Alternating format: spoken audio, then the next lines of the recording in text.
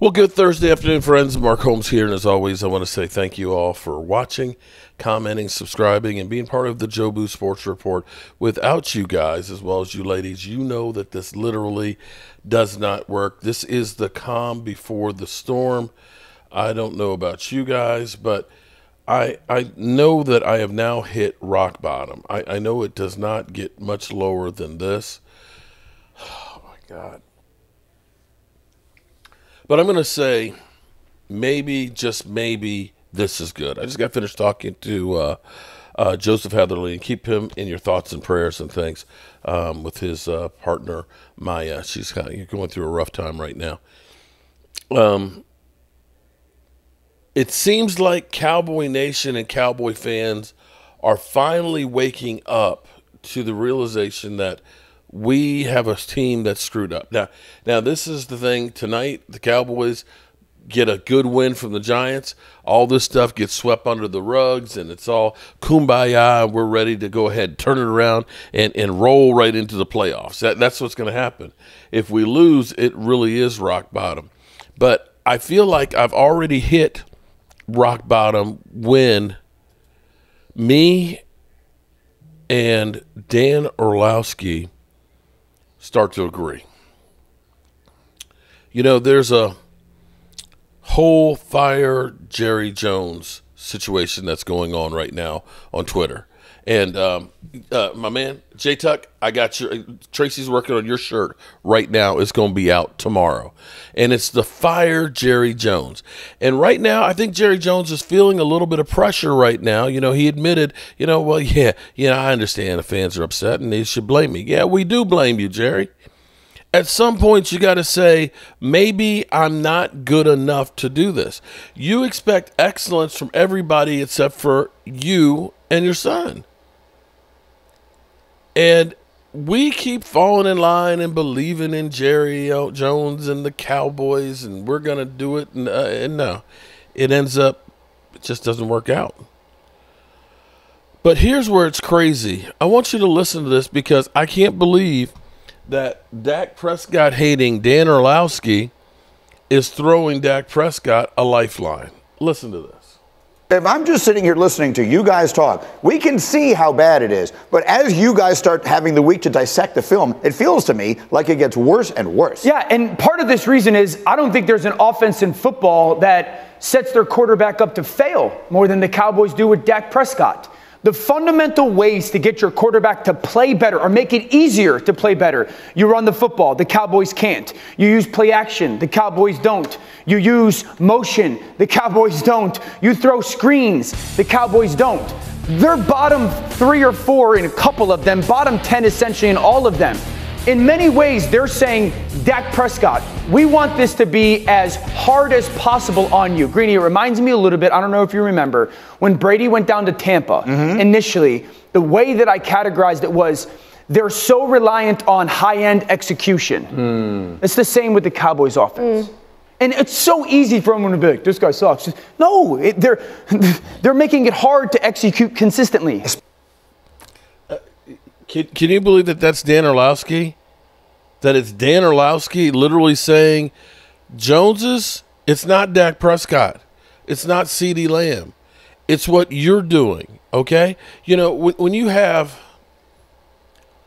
the formula that's been out, okay, this is usually a copycat league where you learn from other people what they do. When you look at San Francisco, although they came a step short, where they've gone through over the last few years, where they've added Christian McCaffrey, they added, held on to Ayuk and Deebo Samuels. They got a George Kittle. They got a Trent Williams and things. They ended up bringing in a Hargrave. They ended up bringing in a Chase Young and a Randy Gregory. They're constantly trying to amass more and more talent to succeed. You look at the Eagles, who are constantly, even right now, even though they got Saquon, which may be the best offseason move if he holds up for the rest of the season, out there, that they're making moves constantly trying to get better and get an advantage over the competition. You look at before that, the Rams, they go out. They already had a good team, but they went out and they got Matthew Stafford. They got Odell Beckham. They got Von Miller and things. They constantly brought in more and more talent to make sure they could win. Even Tampa Bay, people say, well, it's just Tom Brady. No, it wasn't just Tom Brady. They were an 8-8 team with Jameis Winston being 30 for 30 TDs and 30 interceptions. They brought in Gronk. They brought in Tom Brady. They brought in guys like Ndamukong Suh and won a Super Bowl. And here you literally have the Joneses saying, oh, well, CeeDee Lamb's getting paid, so we're going to target him more. You literally say we're going to target him more. Everybody knows that's where you're going. You're not disguising Jack. And Squagoo, listen to him. I'm not convinced that Dallas really wants to win, because there is no way you can look at the landscape of the NFL over let's just say the last 2 to 3 years and think that you've been in position with your work in free agency to put yourself over the top. I sit home sometimes on the sofa with my feet up and I listen to people say, well, the roster was good enough and the roster did this and they got to do this and they just got to. It's not. It hasn't been. And it's something that I've been screaming. Like 12 wins is great. But if we talking about a Super Bowl, I want somebody to go back the last 5 years and tell me what team has won the Super Bowl only through the draft. Just name one of them. No, there hasn't been one.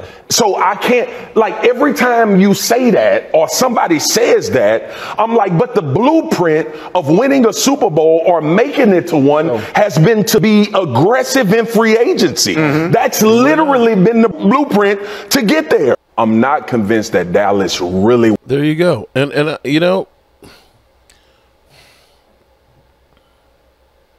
this is rock bottom.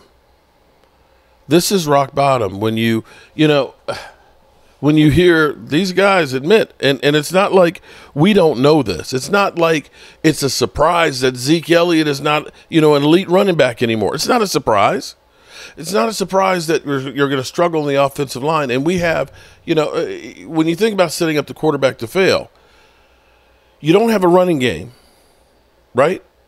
You brought in another guy for whatever reason. You won't even try him. Your offensive line last week gave up, Terrence Steele gave up 5. He's leading the NFL in pressures given up. Zach Martin, All-Pro, had 4. Cooper Beebe had 3. Tyler Smith had 3. And I think Tyler Guyton had 5. So your quarterback has got pressured 20 times. 20 times. Your running game is less than 60 yards, and he's picking up a good chunk of that. We literally have Stephen Jones, feeling good. Well, Rico, he averaged about 4 yards a carry. Bro, come on now. And you got CeeDee Lamb, who wasn't there for training camp, who is the only one that's really getting the attention. And we turn around and Jerry Jones is like, the players stink. I need to put the coach on the hot seat. What is he coaching?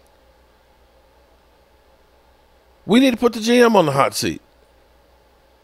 And if they don't get a win, and this is the bad thing, if the Cowboys get a win tonight, all this stuff will be swept under the rug. We'll start feeling good about ourselves. We'll say, oh, that was just preseason for us, man. Now we're getting on a roll. We got that out the way. And we'll forget about this for a while.